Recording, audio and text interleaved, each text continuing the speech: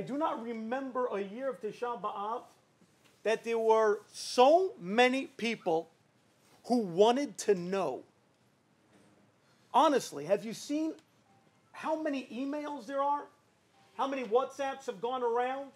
Every few seconds, there's just more updates from different shiurim. And this rabbi, what he said. And now there are people who are like roadies for these classes of Torah anytime, that they take it on to themselves to cut and paste different snippets, all the boring parts they leave out and all the exciting parts they put in, and they just post those to 1,000 friends. And everybody wants to know. I don't remember a response to want to know about Tisha B'Av more than this year. And it's beautiful. It's amazing. And I was wondering why. So I was sitting on a bus. I take a bus every single day. I live in Israel for the year. I'm a Rabbi in Or Sameach in Israel. In the summer times, I come in. I live in Muncie, and I take a bus in every single day. And it's a bus filled with good Jews. So they pray on the bus. And then afterwards, there's a rabbi who gets up to say a few words of halacha or some chizuk. So there we are, we're wrapping up our tefillin. And the rabbi had started the 9 days. And the rabbi said, Rabotai, it's the 9 days, and we know terrible things happen. We have to remember, Hashem's a Rahman. Hashem only does good. He's Gomel Chesed. Although we don't see it, He's amazing. And the Hasidic guy sitting next to me rolled his eyes and he said, here we go again. And that hit me. Here we go again. I think, just to kind of speak about that rolling the eyes, it was a feeling that maybe we all have, but we're too afraid to share. He's sick of it. He's sick of hearing how much Hashem is a Rahman. He's sick and tired of hearing how much Chesed and how much Rahmanut. Really? Hashem, really? Really? So much Chesed and so much Rahmanut. So then what's going on right now? Why are we still sitting on the floors? What's going on? The first Beit HaMikdash, second Beit HaMikdash, so many tragedies. Every single one of us have way too many stories of people that we know, of terrible things that are happening. But don't worry, Hashem's a Rahman. And you have to remember, He's a Rahman. He's merciful. He does Hesed. He does only great things to you. Now please sit on the floor and starve today with terrible breath. Because He loves you and He doesn't want anything bad. But make sure to not sit too high and make sure to have your knee skill. And please be sure to be starving and no showers for anybody because He loves you. And I just think that our generation, after a while, we just want to know what's really going on. Because we believe in Hashem and we do believe that He's a Rahman. We just don't feel it. I think that this thirst of knowledge has come about that everybody really wants to know what Tisha B'Av is about. And they don't want to hear that Hashem loves them. I know that. Now explain. Because I'm just not seeing it. Yeah, I'm meant to believe, but I'm just not seeing it. And so we all try. And we go on ish.com and this.com and learn everything.com and just everything. And we try to find some semblance of normalcy to take what every rabbi and what every Gemara and every Chazal has been telling us that Hashem loves us and He's a Rahman, and to make it work with our own lives. Ever since we've been in 4th grade, we've been told. Something bad happens, you pray and you pray and you pray, and then everything's great. Hashem will come and save you. And that's amazing, right? Everybody's going to... But then what happens when we prayed and then just nothing? I think I deal with this question the entire year in my yeshiva. I have guys out of high school who come. They love Hashem. They just don't know. Where is he? I love him. It'd be great if he loved me back just a little. So, Tisha B'Av is the perfect time to get into this because I'm going to tell you a Gemara right now, and it's going to bother you so much. I can't wait to annoy the living daylights out of you right now with this Gemara. Listen to this Gemara in Shabbat Daf Petet. Amar Rabbi Shmuel bar Nachmani, Amar Rabbi Yonatan.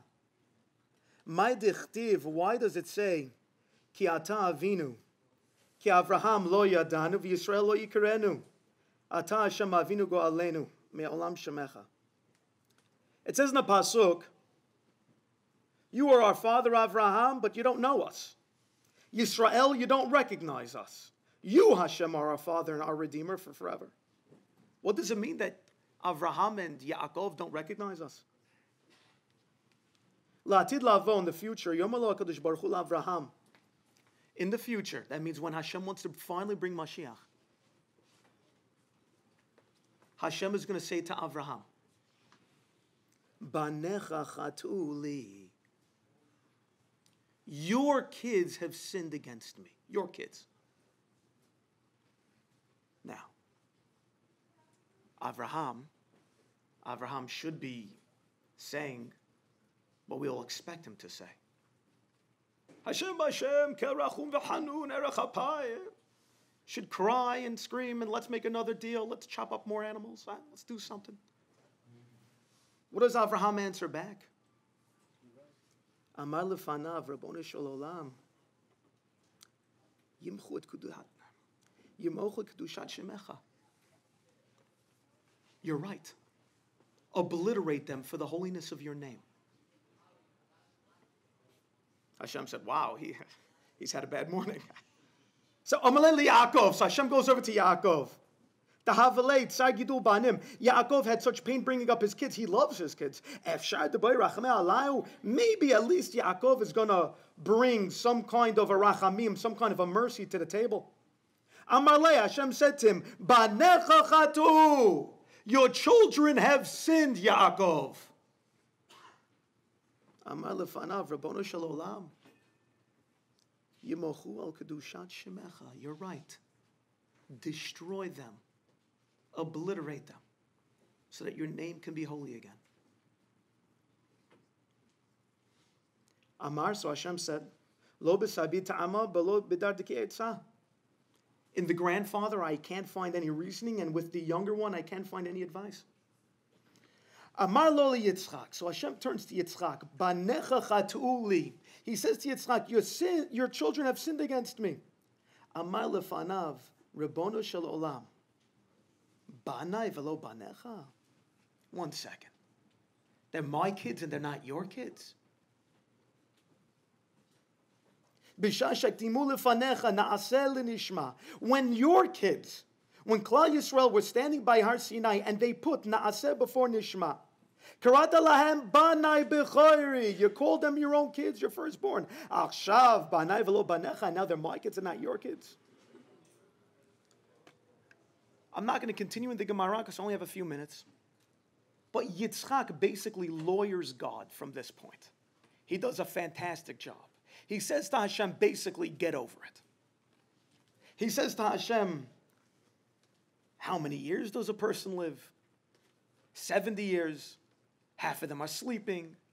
They're not really punishable until 20. And he basically breaks it down to the years you can judge a person are 12 and a half years. Hashem, if you can't take it, I'll take those 12 and a half years and judge them favorably. This Gemara is such a just out of control Gemara. Why wouldn't Avraham give an answer? Why wouldn't Yaakov give an answer? They couldn't say anything. Yitzchak had to be the one. I'm not going to give you the answer today for Avraham and Yaakov. If you want their answer, do what I did. Open up the Maharal in Netzach Yisrael, Siman Yud Gimel, and give a look. He gives some great answers. I would like to talk about why Yitzchak. I don't want to talk about why not Avraham and Yaakov. Why Yitzchak? Why was it Yitzchak that had to come through? What is Yitzchak? What does Yitzchak stand for? Gevura. Avraham is chesed. Avraham realized that Hashem is chesed, giving. Yitzchak had to be the opposite. He was din, or gevura, judgment. You get what you earn, not a penny less and not a penny more. And then Yaakov is a tiferet. He's a marriage of the two, of chesed and din together. When it comes to the end of days, when it comes to the times of Mashiach, Avraham, he's got nothing. Yaakov, nothing. Yitzchak, din, judgment. That's what we rely on according to this Gemara. Why? And what is it? You know, it's interesting. We're very good at finding the goodness in Hashem by Purim. Because, let's face it, it was a whole story of not seeing God. And then at the end of it, all of a sudden, Haman is hanging on the tree that he had prepared for Mordechai. All the Jews, so everybody is so happy. So what do? We shut down our brains. We shut down our minds, right? We drink on Purim because I guess I don't understand anything either way. That's what we do on Purim, literally. That's why we drink. Shut down that pathetic mind of yours. You thought you got it, you didn't. That's Purim. What happens when at the end of the story, the good guys don't win? What happens at the end of the story when Hashem just doesn't make it in time, apparently? I imagine the Jews in the first Beit HaMikdash were standing around saying, any moment, Hashem is going to save us at any second. Only a few years before that, Sancherev, the one who came to destroy the Beit HaMikdash before Nebuchadnezzar, Sancherev came down, and he wasn't playing. Sancherev knew what he was doing. He came with 180,000 troops to come and destroy all of Israel. And he succeeded in most of it. He came from the north and killed out all the first 10 tribes, kicked them out of Israel, and he came down to Jerusalem. Gemara Sanhedrin tells us he was ready to destroy Jerusalem. He was there, Yerushalayim. And right when he was about to destroy it, at the last minute, he told his soldiers, we'll wait till tomorrow. That night, the Jews of Jerusalem, of Yerushalayim, they gathered around and they did what Jews do. They prayed, they cried their eyes out, yelling and screaming to Hashem. And Hashem listened. That night, Malach Gavriel came down and he killed out 180,000 troops. The next morning, King Sancherev, not king anymore, he's king of nobody now. He got up and he said, men, to your arms, to your shields. Let's go make Jerusalem something of history. And the only thing that answered him was the echo of his own voice. His two children, a simple scribe by the name of Nebuchadnezzar, and a foot soldier by the name of Nebuzaradan were the only ones around. The Jews knew that when we pray Hashem, He's going to come, He's going to save us, He's our Superman. At any second, He can't not make it. He can't not save us. And then Tisha B'Av comes, and in the first Beit HaMikdash and the second Beit HaMikdash, they're looking around, and He wasn't there. The good guys didn't win. It's din. That, my friends, is what we call din, judgment. On Purim, it says when Hashem heard all the 22,000 kids crying, Hashem said, what is the sound of those little animals, goats? And they said, no, it's your children. And it said Hashem went from kisei din to the kisei of rachamim. Rachamim means God invests in you. God still does amazing things that you see it. And then, hey, lose your mind, drink, hooray, the good guys won. And then there's din. The only thing that's going to get us out of Galut is din. Grow up. Avraham didn't have a prayer. He's chesed. He's not strong enough. Oh, you want a Band-Aid? You want to put Haman on a 50-foot wooden gallows? You want to be saved for now? We'll do rachamim to you. You want to be saved for forever. You want the Geula to resonate for eternity. Din, the good guys don't win temporarily. It's all or nothing. And the only way we get all or nothing is if we are on the level to win. There's no savior that comes from the outside. It comes from within.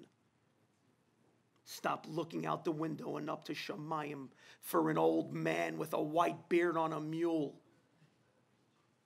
It comes from within us. That is din. You earn it. And we all have it. The Maharal writes, why Yitzchak? וכמו שמעיד עליהם השם של ישראל, שחתם השם בשמם, כי אין לישראל בעצמם שום מציאות ושום הוויה, רק בו יתברך. The Jew has only one reality, and that's a connection to God. He continues to say that the reason why it was Yitzchak is because Yitzchak is the Av who was mivatel himself completely to Hashem. He gave himself up completely to Hashem. The Akedat Yitzchak, giving himself up. We all have inside us that incredible godly detail. None of us, and I don't mean everybody in this room. Everybody in this room, you're amazing. You've been sitting here since I don't know when. I'm talking about to every single person on these video cameras who are out there looking to find where is the Rahmanut that everybody's talking. Hashem's a Rahman. Not today. You're right. You can't find Hashem's Rahmanut today. You want to know why? Because He's not showing it. Because He's doing din. Because today He's expecting it to come from you. Because every single one of us have inside us that incredible detail of God. No matter how far you think anybody is. Student of mine. Lubavitcher Yid. There he was up in Cleveland. And he was wrapping up tefillin on all these different Yidden. And it came to, he was in a certain college town over there. Incredible. He comes to this college town, and the college town had some kind of like a fair outside. And they had all these booths set up for different people selling different things. And the Lubavitchers set up their stand with their tefillin, and they're wrapping up everybody, right? I mean, they're amazing. So they're calling out to people, are you Jewish? Are you Jewish? And a few tables down,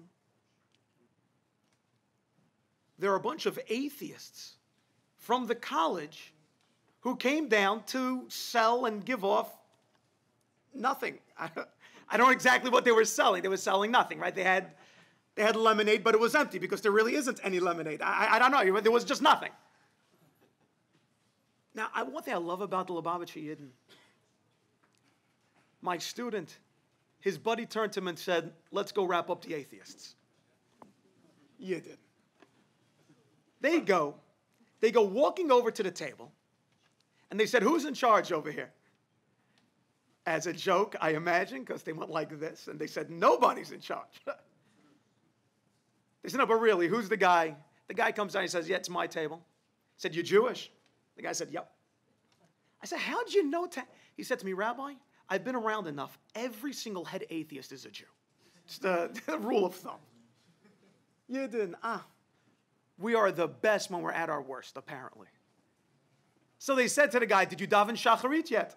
The guy said, I didn't because I don't believe that. Okay, I said, but you daven shacharit yet? The guy said, look, I'm not interested. Come on, you guys go back to your table. We're peaceful and friendly. They weren't having it. The Lubavitchers started to talk to him about Hashem, about everything. And they got into a fight.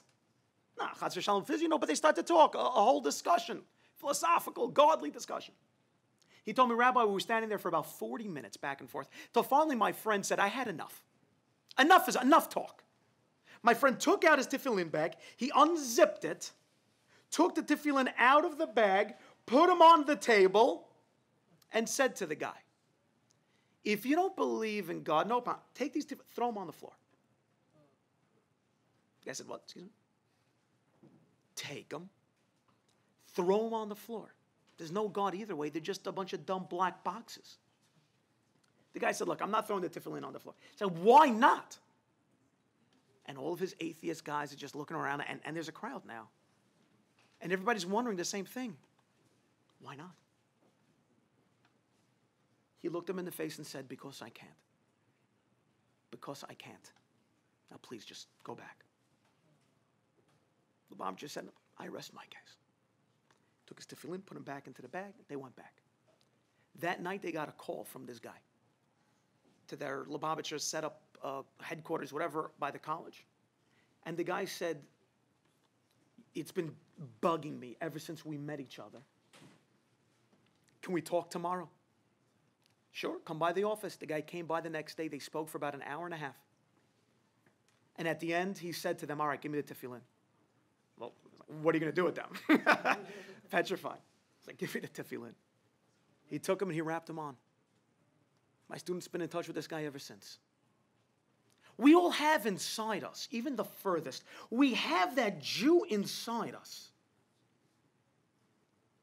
But it's about time we started to dig deep and realize that looking for the Rahmanut, you're right, we're sick of hearing it because we're at that time, we're in that place in history where the Rahmanut is ebbing out and Hashem is saying, it's time for din. The time of Mashiach, Gemaran Sanhedrin says, Ben David is not going to show up here until everybody gives up hope. Until everybody gives up. What that means is that the world itself, you're not going to see much Rahmanut anymore. And everything's going to seem backwards. Yeah, it's running out. And that's why everybody wants to know, what does it really mean? And what it really means is we have to become real. We have to earn it. We have to become Mashiach Jews. Mashiach Jews means we earn it on our own. We make it happen on our own. Stop looking for a handout. Become big. So many of my students who come through the yeshiva, they come in knowing nothing. And they end up like Meir. Yeah, I'm pointing to a guy in the crowd. I'm not just saying Meir, and I'll say a story. He's right here. Come like one of the Jews right here in the crowd from your community who became enormous. I don't think he eats in my house anymore because I'm not kosher enough for him.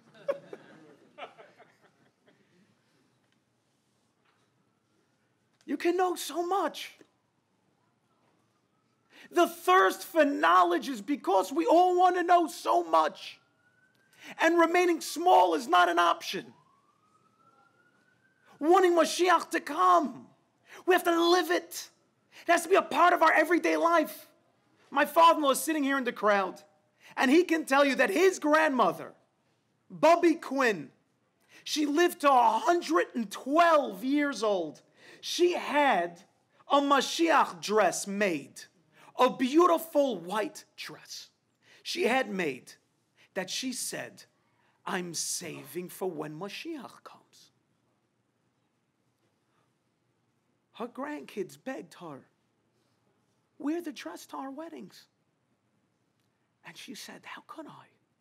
How could I do that to Mashiach? He'll be here at any second. And I want to tell him that I waited 112 years. She never wore the dress. Yidden. Those were really Yidden. They were real.